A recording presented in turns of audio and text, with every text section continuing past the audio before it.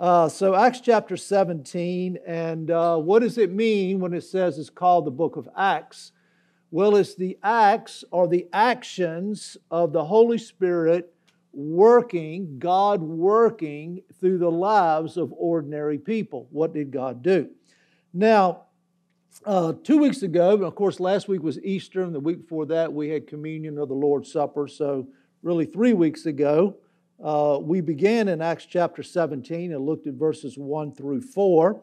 And I want to just kind of review just very briefly with that, and then we're going to go right into the day's message. Now, a huge part in most Christianity that is missing is that we have made Christianity into something that's all about feelings.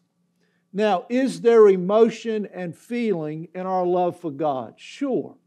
Is there emotion and feeling in a person coming to Christ as Savior? Absolutely. Is there emotions and feelings in how we serve God and when we worship God? And yes, it is. But for the most part, what we have done in Christianity in America is we've made it too many times about feelings and not enough about thinking and reason and logic. And so in Acts chapter 17, we'll put this on the screen. I'll go through this very briefly. Paul, as his custom was, went into them, and for the 3 Sabbaths, what did he do? He reasoned with them from the Scriptures, explaining and demonstrating that the Christ had to suffer and rise again from the dead. So in the beginning of Acts chapter 17, God introduces to us, and this is how you got to think about this, is that the Bible is God's Word. And so God gave us these words. God spoke through men that were inspired by the Holy Spirit. God breathed into them the words that He wanted them to write down, and they did.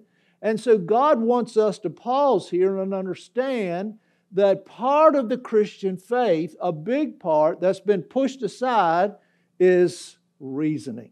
Now, the next thing we'll put on the screen is learning truth by reasoning, which is conversation with questions and answers. It is explaining. It is opening thought for understanding, demonstrating, showing, or proving. That's why in a lot of the times in my presentation of sharing the truth of God's Word with you, I'll ask questions because I want to get you to think about and pause and say, oh, what about that?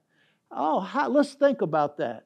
Is that not only biblical or theological, but that's also logical, and that makes sense. And now, I can see how that works in life, and all the parts of the puzzle starts coming together if you're a thinking person and not just based it on your feelings. Now, the foundation of reasoning and logic must be founded in truth.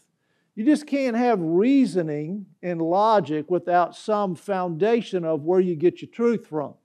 And there's only one truth, and that's God's Word. Psalm 119, 160 says, the entirety of your Word is truth. 2 Samuel 7:28 says, now, O Lord God, you are God, and your words are true. John 17:17 says, sanctify them by your truth. Your Word is truth. Now, the world today doesn't know what truth is. They're totally confused. They don't even know what a woman is. They don't even know. They're asked the question, can a man become pregnant? And they're baffled as to what the answer might be. So they're lost. So the beginning of Acts chapter 17, and you should say, okay, I see what's going on here. God wants us to understand, to put on our thinking caps and just think through common logical reasoning when it comes to how God made the universe, all the faculties of life, and how things work in life. Don't just run your life off your emotions and your feelings, because can you trust your emotions and feelings? The answer, no. They fluctuate up and down all the time. So that's what we looked at the beginning of Acts 17. Let's pray and get started with today's message as we continue in Acts 17. Father, this is the word that you've given me. I don't have a word, God. It's your word. I'm just a messenger boy here today to read through your word, and hopefully my desire and my heart is it will open the minds and hearts of the people here so that they would want to follow you, believe in you, fall in love with you, live for you, and build their life around you. And in doing so, the result is they'll find the best life. There is no better life than the life lived with God, because that's what we were created to live for. We were created to be in relationship with you, and when that relationship is severed, the soul is always searching, never finding real peace on the inside. So speak to everyone's heart here today. Let us open up our minds and hear your word. Open up our hearts and feel your presence. In Jesus' name I pray. Amen and amen. Billions of people struggle every day with, in many cases, unnecessary problems. Now, we all have problems. Problems are just a part of life. We never know from one day to the next what the issue is going to be, but we all deal with situations and issues and problems. It's just a part of life. But if you look closely at the lives of many people, there are everyday problems that we all encounter, and then there's problems that are really unnecessary problems. Problems that we bring on upon ourselves. Problems that are self-inflicted. Problems where if we'd have made a different choice or a different decision, we wouldn't even be dealing with this problem. Problems where we presuppose what's going to happen, although it's never happened. Don't you like people when they talk about, well, what about if this happens? Well, we'll cross that bridge when we get to it. Why just get yourself all worked up and get yourself worried sick about something that hasn't even happened yet, but that's what people do.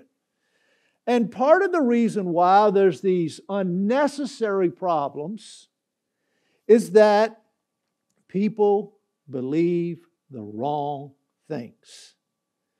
They get their mind locked onto something and they think it's right, and it's not right. They want it to be right. And here's the key. Sometimes that people have all these unnecessary problems because they believe things that are not right, and then when you ask them about it, you say, well, why do you believe that? Crickets, no answer. Well, why is it that you feel that way? Well, what do you base your facts on? Here's what happens with people is that a lot of times they'll take a stand or a position on something, and you ask them, well, what do you have? Why do you believe that? I don't know. What facts do you have to back that up? Well, I really don't have any facts to back that up. That's just what I feel.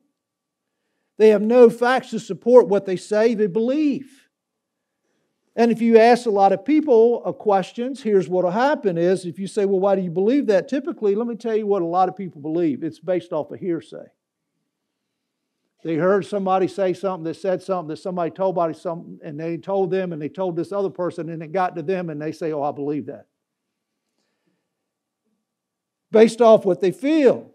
A lot of people it's amazing that they will get locked in on something just because they heard somebody else at work say it or somebody told them that, and they say, yeah, that's it. Believing things without, listen to me, examining the facts is the world in which we live today. I watch all sorts of interesting, I like to keep up with current events and why people do what they do, and I'm just completely blown away on all the interviews they have today with people where they asked them again, can a man get pregnant? And they're like, well, I'm not a biologist, or I'm not a doctor. I just think, what is wrong with people that they could think that way? So they have no facts to defend their position. And you have been, those of you that's been with me for years since we've been at this church, since 2013, one of the things you've heard me talk about on occasion is that I say this, that I have met very few in my entire life what I would consider free-thinking people. Now, some of you are going to think, well, I'm a free-thinking person. So my question is, are you? Because here's how that I identify a free-thinking person. In your life, this is a circle of your life, and in your life you were raised by parents that the parents taught you certain things. They were your beliefs. You went to school, you learned certain things. You hang around with the kids in the neighborhood, you learn certain things. You went to college, you learn certain things. You around friends, you learn certain things. And now you've formed a belief system in your life based on all of these things. Now the free-thinking person does this. They step outside of that circle and they look at all of those things and they say, are those things really true or not? And if so, based off of what? Now, I've shared with you how it's so easy for kids to develop likes and beliefs in their life. I've shared this with you before. I'll share it again. My father loved the Dallas Cowboys. Loved them. I know all you Redskin fans, you're like, boo. So we would have to watch. So I grew up, buddy, when the football game come on, everybody better be quiet. It was like church service in our house to watch the football game.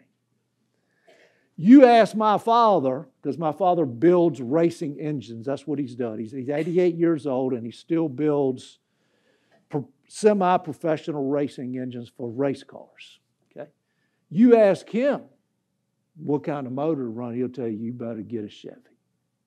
And Chevy's the best. It's the fastest. So I grew up and I thought everybody should love the Dallas Cowboys and drive a Chevy. That was in my mind, because that's what I learned. My buddy down the street, his dad loved Fords and loved the Washington Redskins. I'm like, how could he do that? It just doesn't make sense. So we get, even from our parents, we get things that we believe, but the free-thinking person steps outside of that, of what they've been taught, and they said, let's examine the facts. When I went to Bible college, the professor would be teaching certain things, and I was a thorn in their side. I would raise my hand about every few seconds. What is it, Rick? What's your question? I'm like, well, you just said such and such. Do you have any proof text to back that up? Don't just say things that you don't have the facts to back up what you say that we're supposed to believe. And see, spiritually minded people base their life on examining facts.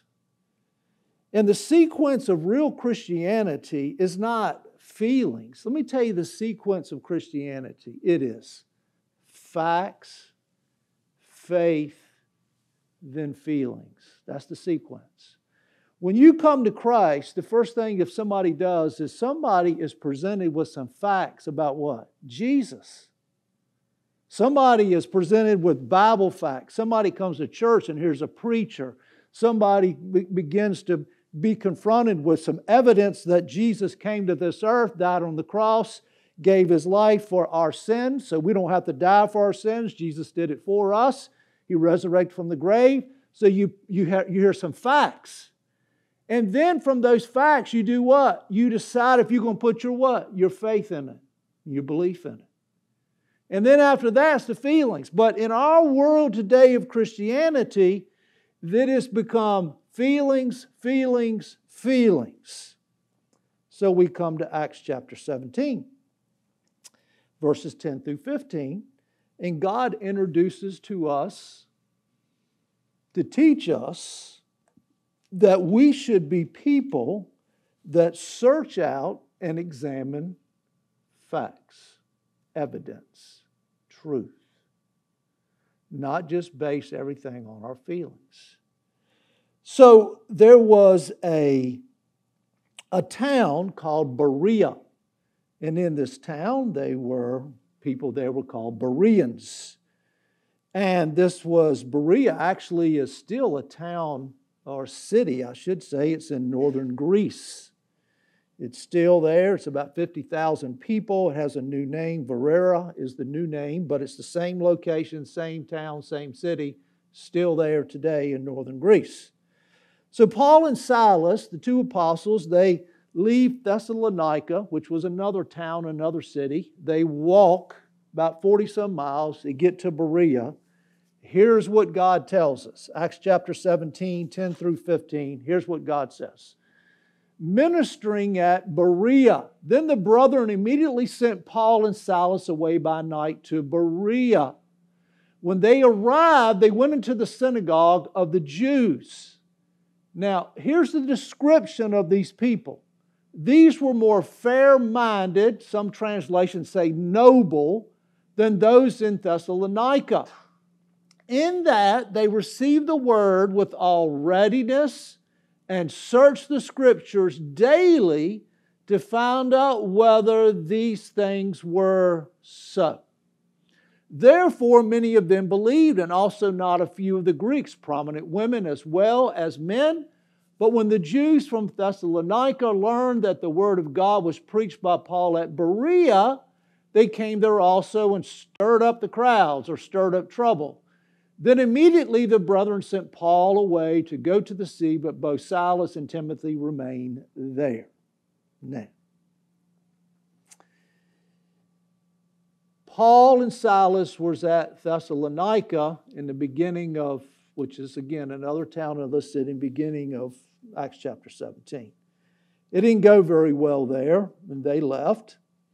And however, just as a side note, you have the book of Thessalonians in your Bible, 1st and 2nd Thessalonians. That actually, most of the New Testament were letters that were written to churches. We call them epistles, but they're really just letters that God inspired Paul and other people, Peter, to write to these churches. And this was where they were at one time. So now they leave, again, Thessalonica, and they go to Berea. And when they get there, they go to the Jewish synagogue, and they, in those times, in those days, they had kind of like an open dialogue about things. You could stand up, you could talk, you could share things. And when they get there, what took place is that Paul and Silas says, listen, Jesus is the Messiah. He's the Messiah. I want to tell you why He's the Messiah. All these thousands of years that we were waiting for the Messiah, He's come. He died on the cross. He was resurrected from the grave. We saw Him alive. Almost close to maybe 1,000 people saw Him alive.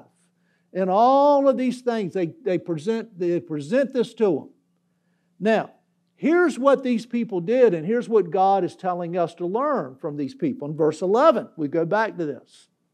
And it says, they were more fair-minded than those in Thessalonica, that they received the word. In other words, they listened to what they had to say. They received it. They said, okay, what is it? And then they said, we're going to go and do what? We're going to examine the facts. We're going to search the Scriptures to find out whether or not what Paul and Silas is telling us is actually true. So the majority of these people were what? Free thinkers. In other words, they just didn't believe based on what someone else said or what suited them or based on their feeling or this or that. They said, let's just go and let's go back into the Old Testament. Let's look at what's logical, reasonable. Let's get the evidence and see, in fact, if it's true. And they searched the Scriptures. Now, at this period of time, the Bible that you have was not the Bible that they had back then, because at this period of time, there was no printing press. There were few copies of the Old Testament. Now, the Old Testament had been around for hundreds and not thousands of years. And so they didn't have everybody like today. Still today, the number one selling book in the world is what? The Bible. Still. People don't believe in God, but the number one selling book in the world every year is the Bible, the Word of God. So they didn't have a New Testament like we have today. They just had the Old Testament. So they got together. Obviously, at least one or more people had a copy of the Old Testament. They began to read. They began to talk. They began to examine. whether or not, and here was the $1,000,000 question, if Jesus was the Messiah. That's what they wanted to know. Is Jesus that Paul's talking about, was he indeed the Messiah? Now, what does the word Messiah mean? Glad you asked. I can put it on screen. Messiah comes from the Hebrew word that means anointed one or chosen one. The Greek equivalent is the word Christos, or in English, Christ. So the name Jesus Christ is the same as Jesus the Messiah. They were looking for the anointed one of God or the chosen one from God to come and to lead their people. Now, what did the Bereans do? Well, they said, we will take a look. And again, it was 400 years between the Old Testament and the New Testament. 400 years of silence from God to His people. So they said, let's go back into the Old Testament and let's just see indeed if Jesus fits the facts of being the Messiah, the Christ, the anointed one from God. Now, I'm going to go through a pretty lengthy list, about 25. Now, there is hundreds. Now, I don't have time, because we'd be here for a long time, for me to pause on each one of these and explain them. But I'm just going to give you, I want you to get a feel for the facts where it talks about Jesus in the Old Testament. I'm going to read through them very rapidly. The first verse that, when we get to it, it will tell you where the location is at in the Old Testament. And then the next one beside it will tell you where it happened in the New Testament. So here we go. This is going to give you a glimpse of what they went back and studied and found. Here we go. Number one, the Messiah would be born of a woman, Genesis 3:15. Number two, the Messiah would be born in Bethlehem, Micah 5:2. The Messiah would be born of a virgin, Isaiah 7:14. The Messiah would come from the line of Abraham, Genesis 12:3. The Messiah would be heir to King David's throne, 2 Samuel 7:12 through 13. The Messiah would spend a season in Egypt, Hosea chapter 11, verse 1. The Messiah would be rejected by His own people, Psalm 69:8, Isaiah 53:3. The Messiah would be declared the Son of God, Psalm 2:7. The Messiah would be called a Nazarene, Isaiah 11:1. The Messiah would be sent to heal the brokenhearted, Isaiah 61:1 through 2. The Messiah would be called King, Psalm 2:6. Number 12, Messiah would be called a king. Number 12, Messiah would enter Jerusalem on a donkey, Zechariah 11:12. Messiah would be betrayed, Psalm 41:9. Messiah's price money would be used to buy a potter's field. That was the 30 pieces of silver, Zechariah 11:12. The Messiah would be falsely accused, Psalm 35:11. The Messiah would be silent before His accusers, Isaiah 53:7. When Jesus was brought before Pilate, what? He was silent. Messiah would be spat upon and struck, Isaiah 56. Messiah would be hated without cause, Psalm 35:19. The Messiah would be crucified with criminals, Isaiah 53:12. Messiah's hands and feet would be pierced, Psalms 22:16. The Messiah would be mocked and ridiculed, Psalm 22:7 through 8. Messiah's bones would not be broken, Exodus 12:46. Messiah would be buried with the rich, Isaiah 53:9. The Messiah would resurrect from the dead, Psalm 16:10. The Messiah would return a second time, Daniel 7:13 and 14. Now that's coming. Hadn't come yet. Now, that's just scratching the surface. Is Jesus in the Old Testament? All over it. Every chapter. So, what happened? They go back, they examine the facts. Now, they got one group telling them, the Thessalonians heard that Paul and Silas was at Berea, and they didn't like it. You see, anytime in political situations, people is going to lose power, they want to always silence the ones that they think is going to cause them to lose power. Like I've told you over the last couple of months, you can always just about identify what real truth is by what the government is trying to do what? Silence. You can always just about say, yep, that must be the truth, because the government don't want it. Don't want it. So they examined the facts, and then in verse 12, here's the results. Therefore, many of them did what? They believed, and also not a few of the Greeks, but prominent women as well as men. So they were fair-minded. They searched out the facts. After they looked at the facts, they said, hey, this has got to be true. You know what the odds are? Matter of fact, there are scholars that have gone through the entire Old Testament, and this list that I gave you, about 25, again, there's hundreds. And they said the probability of a person coming and fulfilling every one of those things, the probability is millions and millions to one, that one man could come to the earth and fulfill every one of those details about his life.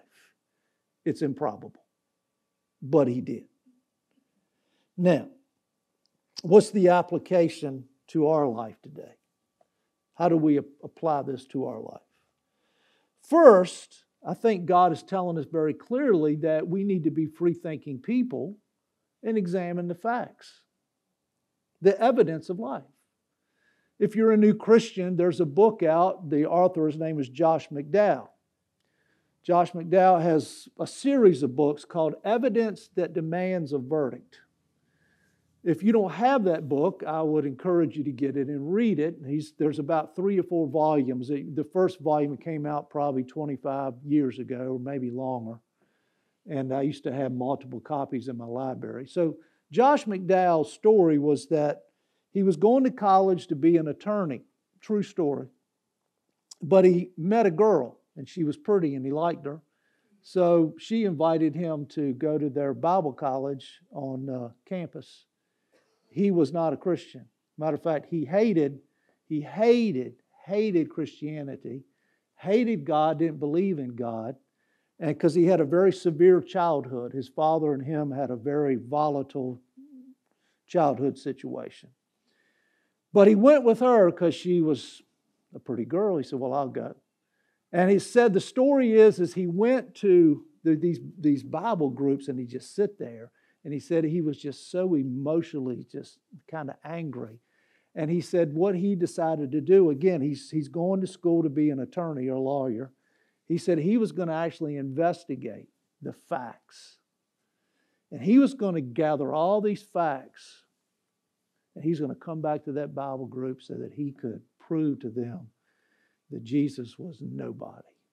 And all this God stuff and all this Jesus stuff was just nonsense.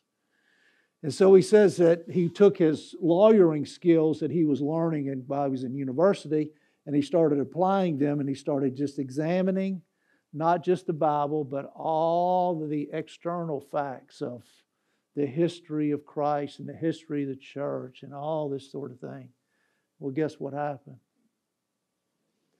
When he began to examine the facts, he said it just broke him down.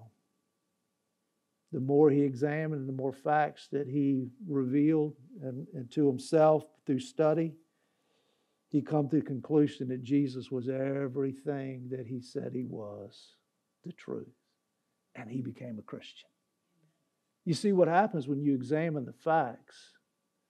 Most people today, they don't want to do that. So, first, God wants us to be people to look at the evidence.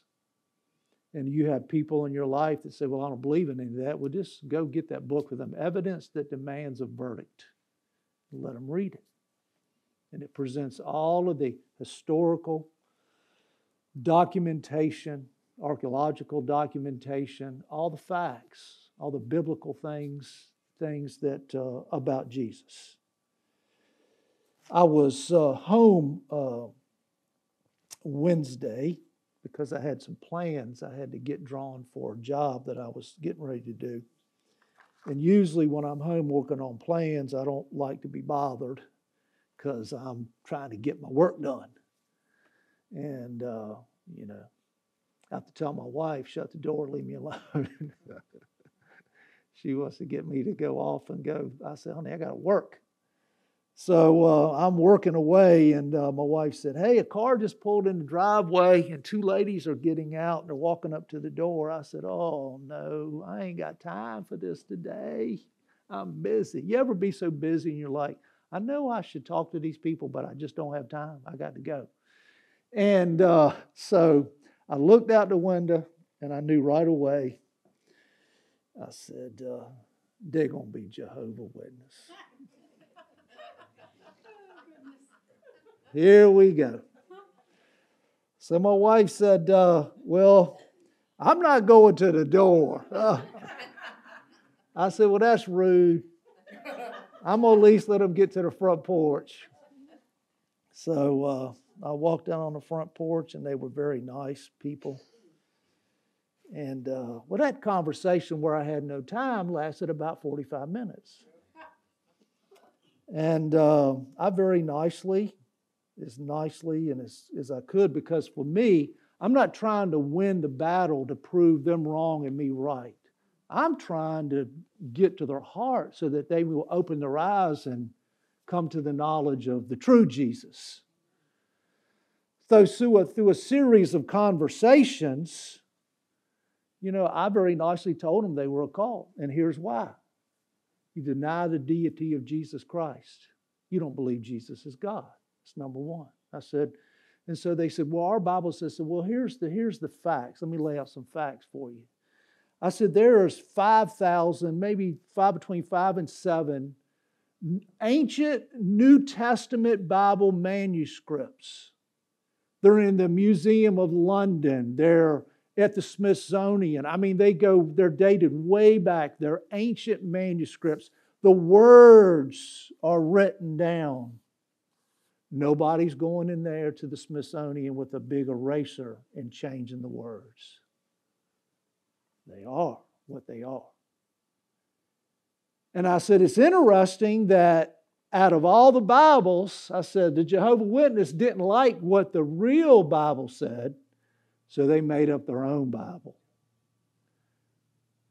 And in their Bible, they go through and change all these words around, and they deny that Jesus is God. John chapter 1, verse 1, they change that all around because it says Jesus is God.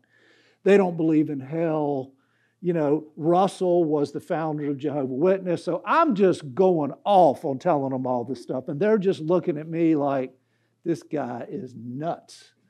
So I just tell them, I said, look, I know all about it. Russell was the founder. This is what happened. Russell didn't believe in hell because he was scared of going to hell. But the Bible says there's hell. There's more in hell than there is about heaven in the Bible. And I'm just going through the verses. They ain't saying nothing.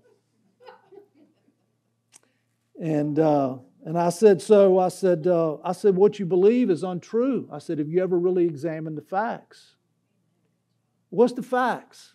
The truth. I said, how could your Bible be right and all the rest of the thousands that are out there are all wrong but yours? Does that make sense to you? I said, no, you changed it.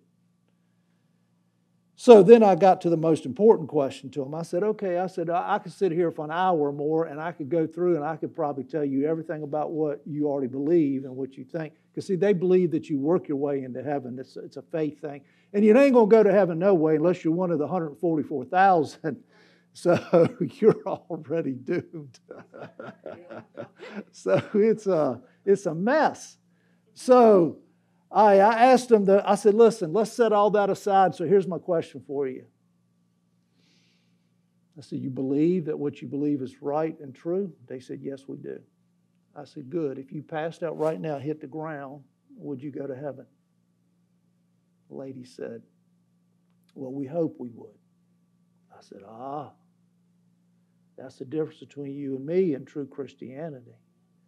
I said, when a person is truly saved, and they know Christ is their Savior, it's not a hope so. I said, that's what it is with the Jehovah's Witness. I said, you think you're going to go out and work your way by your faith is by your works. And in doing so, you're going to gain favor with God.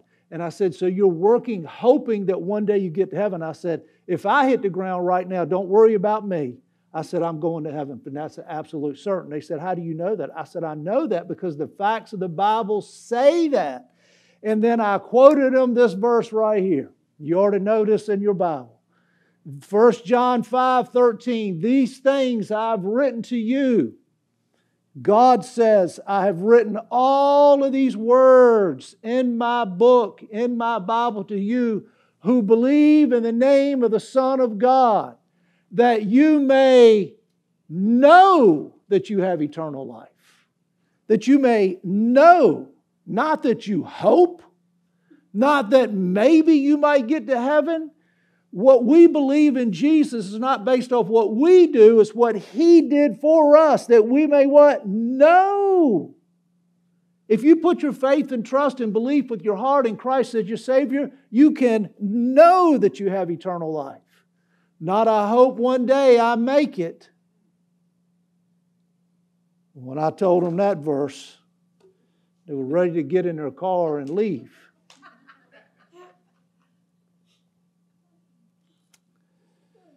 So I witnessed to them the best I could to try to get them to see the facts. What's the facts? I told them, I said, if you got some facts that you can present to me, I'm all ears. What you got? They have none. So God wants us to be people that put the work in, study the facts, question things, examine the evidence. And let me tell you what happens in the end result. Confidence, when you know that you know the truth. And listen, a lot of unnecessary problems in life goes away. Could you imagine where our nation would be right now if the people leading this country would really understand what the facts of life is? I watched this gentleman in a video this week, and here's what he said. He said, the problem with America today is America got away from its Christian values and principles. He said, even people that were not churchgoers had Christian values and principles. We knew basic things. We knew basic right and wrong. We knew that you didn't kill other people, you don't mug other people, you don't loot stores, and we know that God made us and God gave us life. There was values that even non-Christian people had. He said, we've lost that. It's a thing of the past. And it's because they don't want to consider the facts.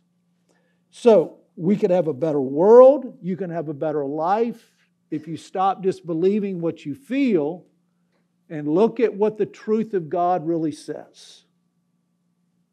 What does it say? Examine the facts. And many of the life issues of depression and worry and fear, the Jehovah's Witness left and they're thinking when they're driving down the road, man, I'm nervous. I wonder if I'm going to go to heaven. I walk back into my house. I'm not nervous. I'm not fearful because I know I'm going to heaven. Not because I deserve it, not because I've earned it, not because of anything that I've done in my life in any way to get favor with God, because if I was God, I wouldn't have saved me. But God loves us, and He saves us in spite of who we are. God loves us, and that's an amazing thing. That in all the mistakes and flaws and things, I look back at my life and think, woo, if I was God, I'd have kicked me to the curb a long time ago. But He didn't, because He loves us. These things have been written unto you that you may know that you have eternal life. Let's bow for prayer. Father, thank You for the truth of Your word. And I pray, God, that within our church today, we will not only have adults that come that examine the truth and know the truth, but God, our children that we're raising through this church will not get caught up in the lies of the world. We see children and teenagers' lives being wrecked, being indoctrinated, going to universities and schools that teach them just complete lies from hell that's ruining their life. God, we pray for the children in this church that we can raise up children and teens that will be grounded in the truth of God, and in doing so, they will find the best life. They will find a life of purpose and a life of knowing You. And so I pray, God, our challenge today to myself and to everyone here is that we will be people that search the truth. Do what the Bereans did. Search the truth. Heads are bowed, eyes are closed, no one looking around. Here's the question that I asked to the Jehovah's Witness. Ladies, I asked to you, if today was your last day on this earth, where would you spend your eternity? Heaven or hell? It's one of two places. People say frequently, how could a loving God send anyone to hell? He doesn't. People send themselves there. It's a choice. It's a decision you have to make. God doesn't just say, you're damned to hell. No. You have to decide. God's free love, His eternal life, His forgiveness of sin is offered to everyone. But you have to accept it, because love is something that has to be accepted. Can't be forced. So if the day was your last day on this earth, where would you spend your eternity? Heaven or hell? You say, I don't know. I don't know for sure. How can I become a child of God? How can I put my faith and trust in Christ and become a child of God and have that assurance that you read to us about this morning? God made it very easy. Here's the facts. All you have to do is first be repentant of your sins. And what that means is you got to realize you're a sinner, admit you're a sinner to God. And you got to say, God, I'm turning away from the world, and I'm turning away from all that the world offers, and I just turn to You, and I put my belief and faith that Jesus is exactly who He said He is, the Son of God, and He died for me, and I ask for forgiveness of my sins, and I believe He resurrected from the grave, and all that He says He is. I put my faith and trust in it, and I put Him, and I want Him to be my Savior. That's it.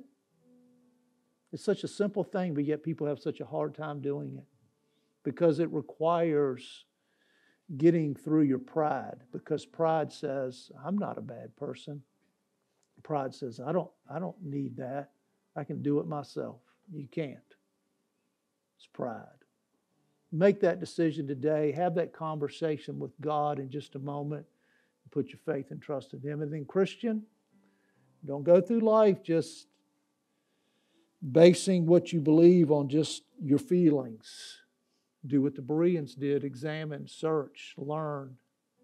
Be able to give people, when somebody comes knocking on your door, be able to talk to them about the truth of God's Word.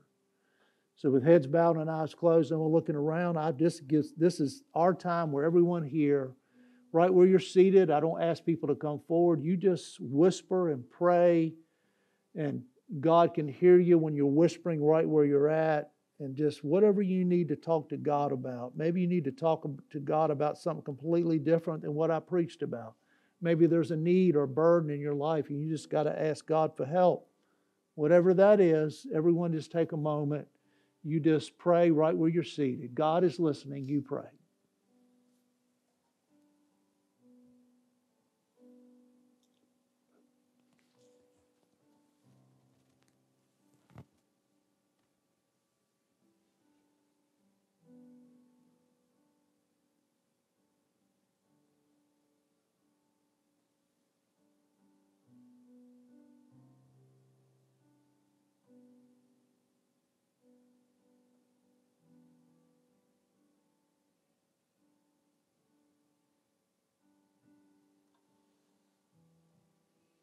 Father, thank You for our opportunity to come here each week. I thank You for this church. I thank You for the privilege of being the pastor of this church. And Lord God, I just pray blessings upon this congregation, that we will grow and the people will leave here and go out and share what they've learned on Sunday with others. Go out to their family, go out to their friends, share the truth with others. And Lord, just put Your hand of blessing on all the marriages and all the children. And let us be the light that You want us to be in a world that's just lost its way. Thank You again for this time we have together. In Christ's name, amen and amen.